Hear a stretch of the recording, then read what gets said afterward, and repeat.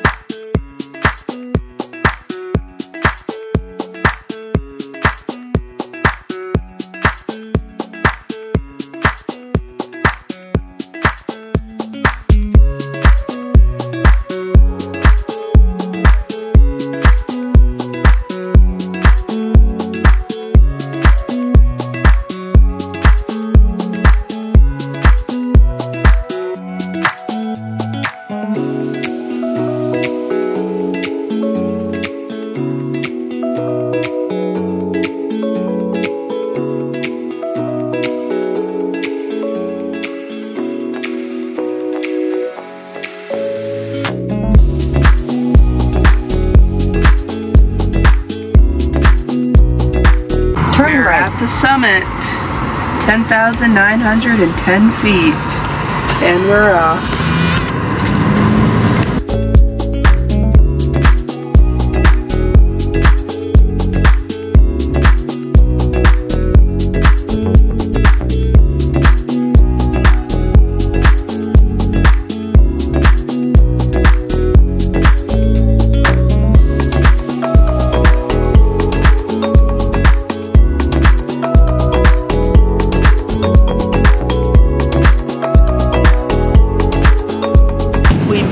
To Silverton, Colorado, which is still at an elevation of about 9,000 feet. So let's take a walk around. We've already got coffee and consumed it over at the Coffee Bear. It was very good, highly recommend. But let's go check out some of the really interesting and cool shops.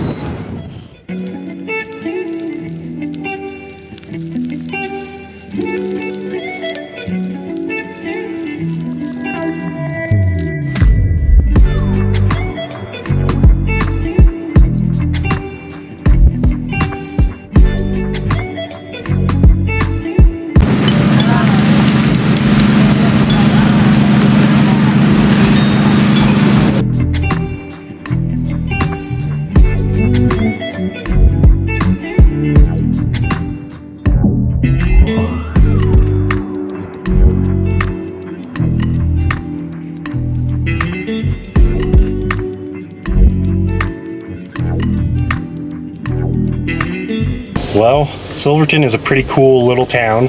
Very touristy, of course, but beautiful town here in the valley between all the mountains. As you guys seen, lots of little shops, unique, cool stuff. A lot of homemade, handcrafted stuff. So if you're into that kind of thing, or just the beautiful scenery and want to grab a good bite to eat, definitely recommend taking the trip from Durango up to Silverton. $1 Million Highway, pretty cool. Or you can take the train. Yeah, that's actually a good idea. Take the train from Durango up. So there's that option.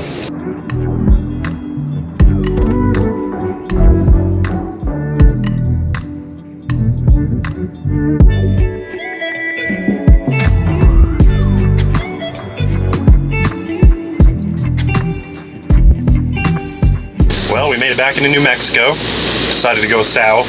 May have been a bad idea because it's extremely hot here. So we're here at Tico Time RV Resort.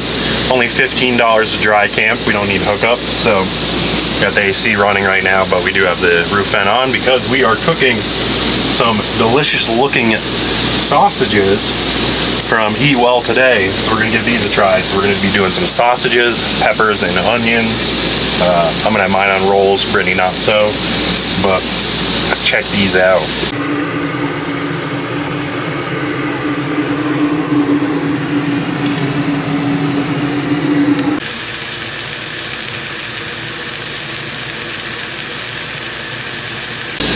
We were going to cook them on the grill skillet. Too windy outside though, so I'm just going to pan cook them, but they smell delicious. Bon appetit. Look at those. See how Brittany did. She actually cooked them tonight. First bite. These rolls suck, by the way, but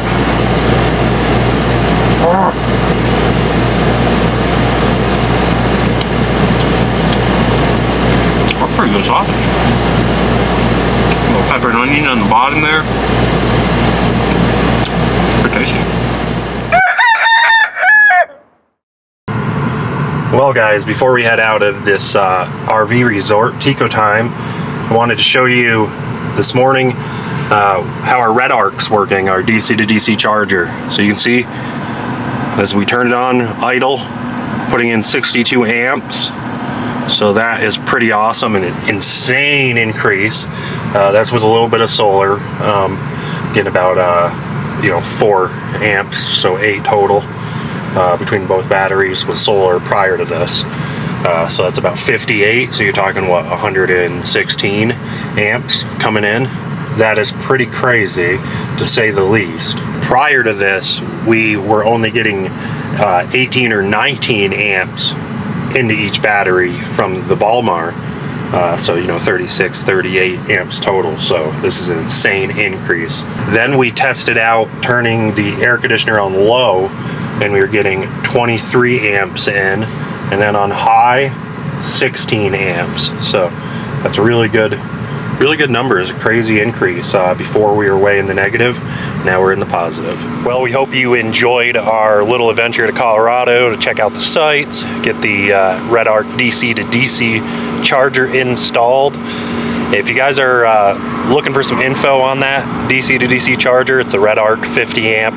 We'll put that down in the description, and we'll also put a link to Van Lab's website. That way, if you're in the Durango area and you're looking to get some work done, you can reach out to them.